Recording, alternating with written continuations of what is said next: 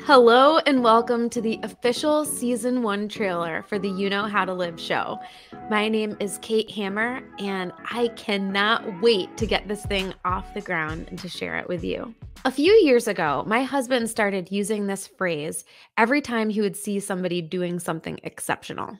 Just an out of the ordinary observation of someone living their best life. He'd look at them and he'd say, "You know how to live." It's always something that deserves a call out.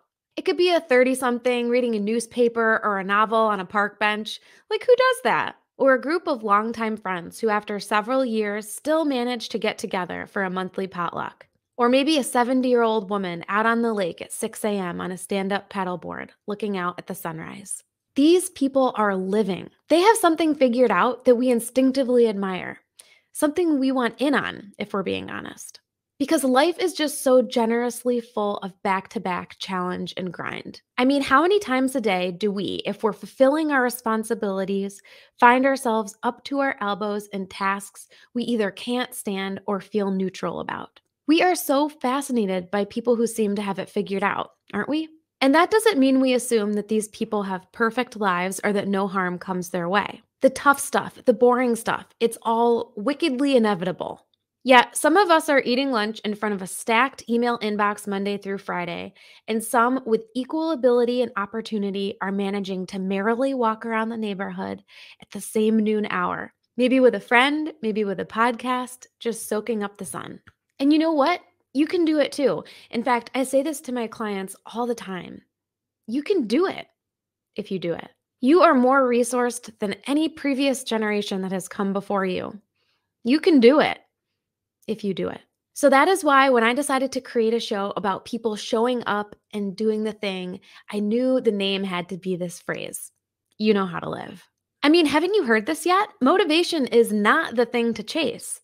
Spend 5 minutes paying attention to some of the greatest psychology and lifestyle influencers of our time, like Cheryl Dweck, David Goggins, Angela Duckworth, Todd Henry, Brene Brown, Eve Rodsky, Adam Grant, and you will walk away knowing that you cannot rely on motivation, not for anything that lasts.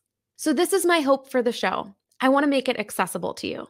Applied psychology, habit theory, and the very best anecdotal advice and insights with the vehicle of enjoyable conversation with the authors, experts, and wizards who dare to suggest what will work if motivation won't. We want to know, right?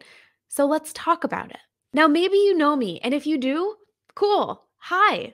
But in case you don't, let me tell you why me. Why am I making this show happen? Okay, here's the story. When I left corporate and opened my consulting business back in 2016, there was one aspect of the work that lit me up like nothing else ever had. It was the coaching. It still is. Getting someone connected to their why and set up with systems that deliver traction, oh man, that is the stuff for me. Very deeply, for as long as I can remember, I have been a prototyper, a maker. I love creating and connecting. And I love drawing those things out of others too. It's magic to me, just pure joy. Confession, I read like a maniac. Audiobooks are my love language, and I absolutely adore learning from psychologists and truly anyone who studies or shares about how to thrive. Academics, yes, I love them. But honestly, if you have a story of overcoming, of finding your way through the wilderness, you 100% have my ear.